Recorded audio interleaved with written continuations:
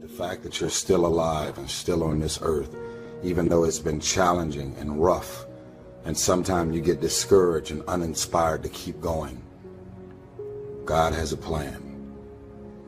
You will grow through what you go through.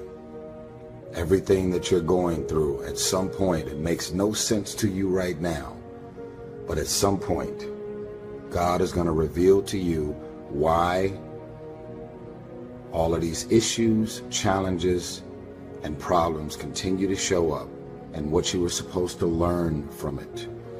You will grow through what you go through. Because you go to sleep at night doesn't mean you're resting. Because you close your eyes at night and you are asleep physically